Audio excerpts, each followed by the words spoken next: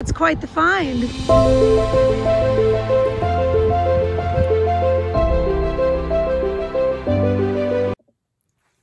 Hello friends, and welcome back to Crow's Thrifty Finds. My name is Melanie.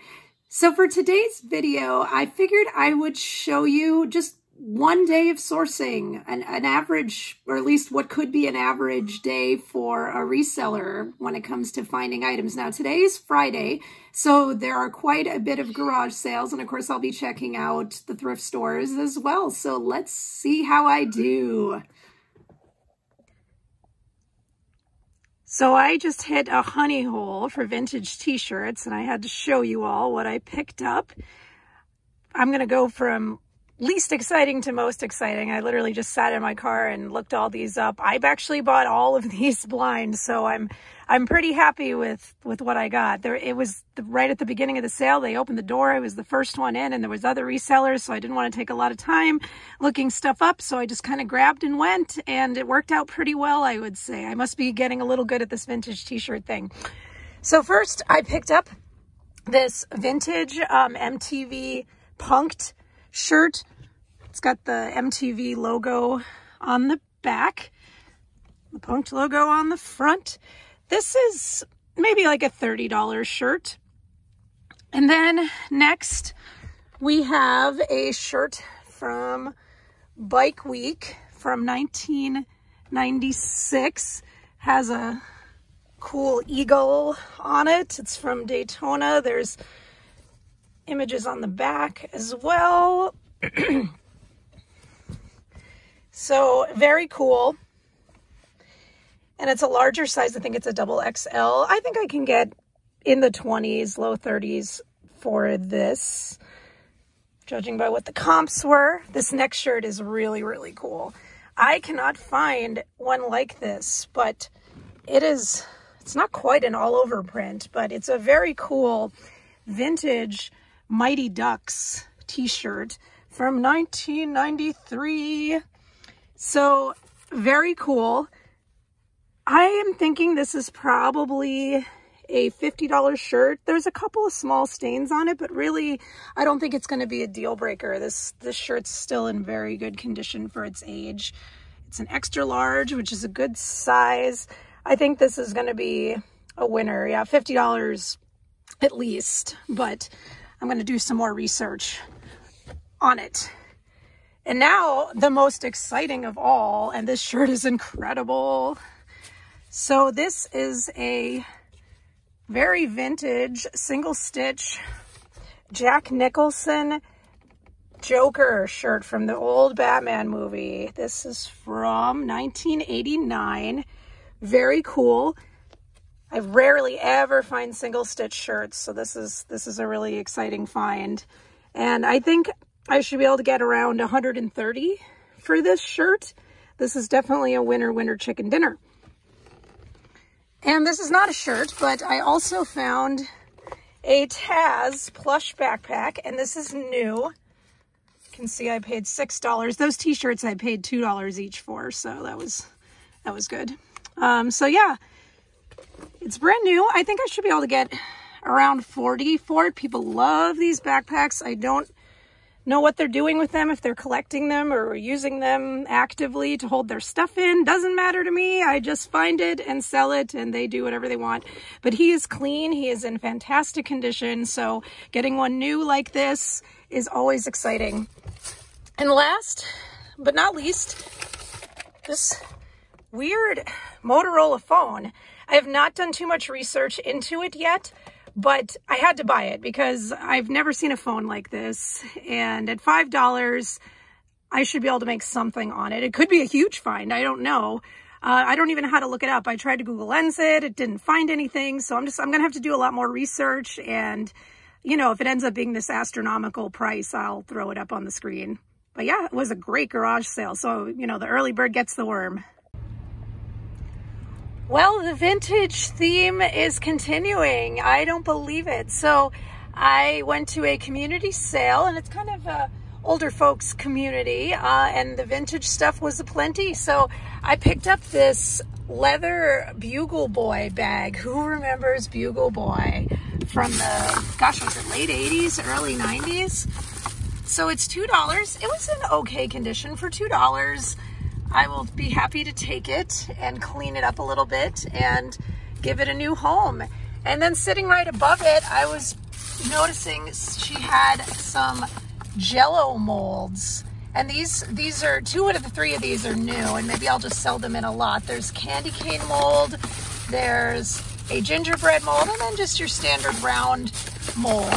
So these, I don't know the exact price of. I think I saw the gingerbread listed for around 20, but I figure I'll lot them all for maybe, I don't know, maybe 30.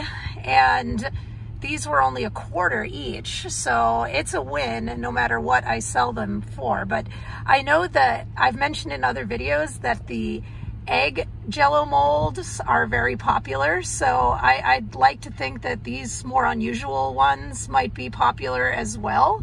I don't know for sure, but when things are that cheap, you know, you don't look into it as hard. There's money on the table, absolutely, for sure. And my most exciting find is down here, and I have to be very careful with it. It is a vintage ceramic Christmas tree. This is the first one of these I have ever seen in the wild, and she had it priced for $15. Notice there's a bulb missing, but no big deal, because she actually sold me for an extra $1 a bag full of the bulbs. And now I'm questioning if I should sell the bulbs separately, because I know these are popular, or if I should, oh, I see it said 75 cents. I think she charged me $1. Oh, well, it's still good. So she gave me a lot of different colors to switch it out with. So either I include it with the tree or I sell them separately. I'll have to like kind of look it up. But this tree is made by, I'm trying to get it out. This tree is made by the Holland company. So this tree is not the most expensive of the expensive vintage trees, but it is definitely worth picking up. I would say it's probably about a $60, $70 tree. It's not huge, but my only hope is I can get it to its destination alive and not break it along the way. I might send it for a fragile pack. It's hard to say, but it's been a good day for vintage stuff so far. No complaints here at all. Having a good day.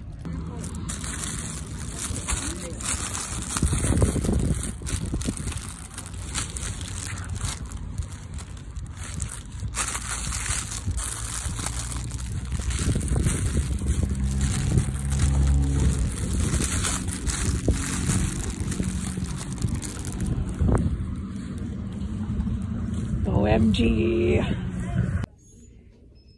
Pretty awesome day here at Goodwill too. I got some Weebles. They are $5, and I have a lot of Weebles already. I actually might just throw these in there and charge a little more for it. So that's good.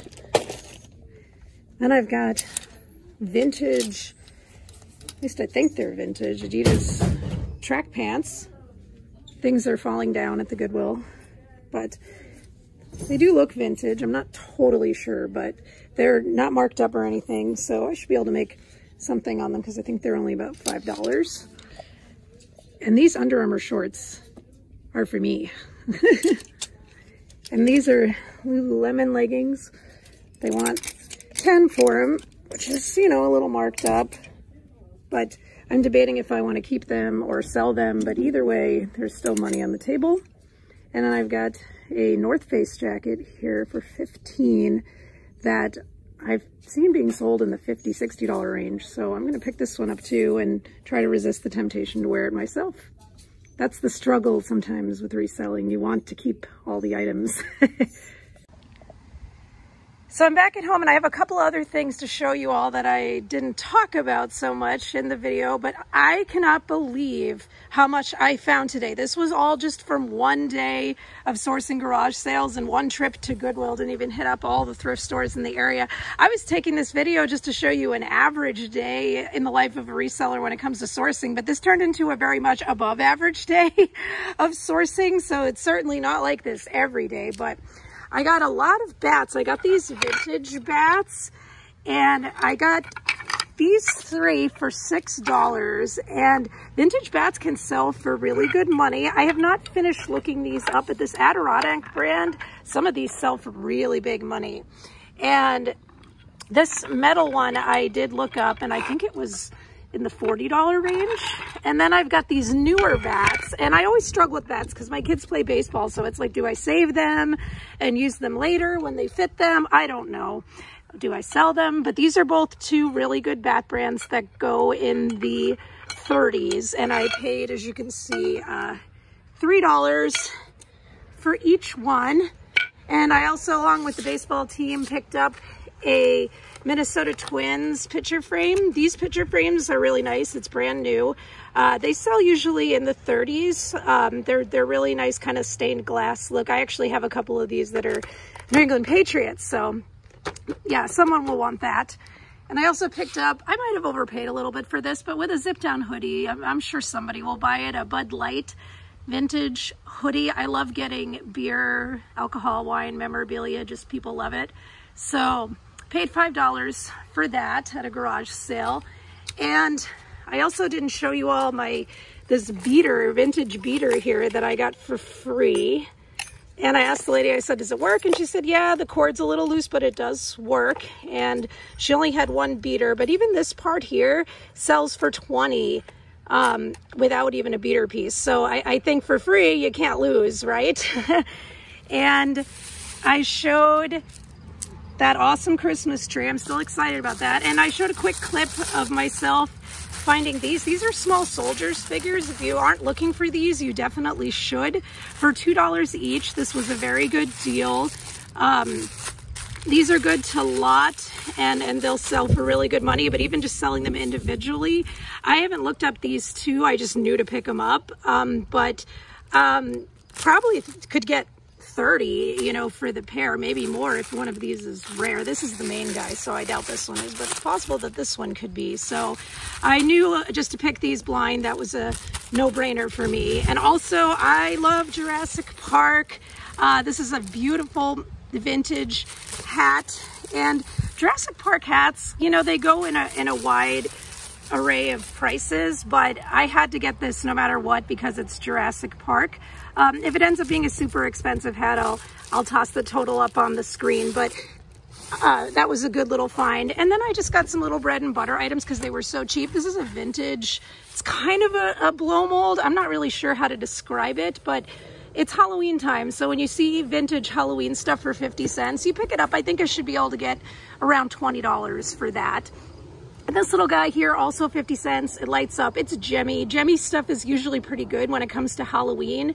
So even though he was tiny and 50 cents, I still think I should be able to get around $15 for him. When you pay that little, I don't mind selling stuff for $15. And that brand sells very well. So holy potatoes, this was an amazing day. I have not had an amazing day sourcing like this probably all summer. Like, this was incredible just for one single day. I just cannot believe it. And that's going to do it for the video today. This is Melanie with Crow's Thrifty Finds. I'll see you next week.